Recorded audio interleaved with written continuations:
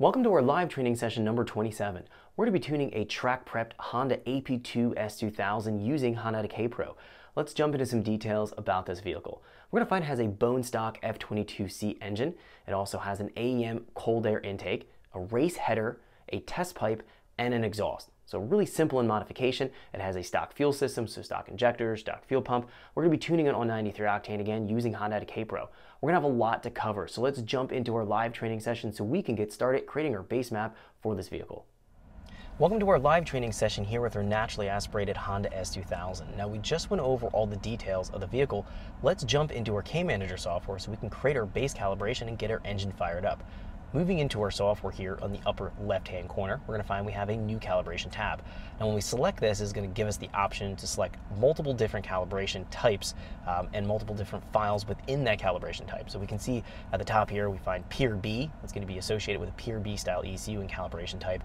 We're moving down our list here, we have a PND, PNF, PRA, and so on and so on. So we'll find here we have a Honda S2000 specific section here with a PRA file. This is going to be associated with using the stock narrowband sensor on a PRA specific file. A lot of the more advanced features we have available to use with our Kpro are not able to be used with a PRA file. So I'm going to be skipping this and I'm going to be using here a PRB file, our first choice. You can see we have the most amount of files in that directory for a PRB style ECU. We're going to go down to the bottom, scroll all the way to the bottom, and we're going to find we have a couple options here that are S2000 specific. Now what's unique about this is for an 06 to 09 S2000, it was a product that Hondata used to sell was a dual Kpro ECU. So the Kpro ran the fuel injectors, the coil packs, the VTEC operation, and then the OEM ECU ran the drive-by-wire throttle. And we'll find that they're going to have to go in and turn the idle control back on using the idle control solenoid on this AP2 application here. So we are on a 0405 S2000 application specifically in this car. So we'll go ahead and select one of these files. I'll select the stock file here because we're going to go in and create our entire base calibration. We're going to go through start to finish, so it doesn't really matter which one we select, but I'll go ahead and select the stock one right here. Click OK. Now that we selected that, it opens up the file in our K-Manager, and we can see right now our ignition map's open.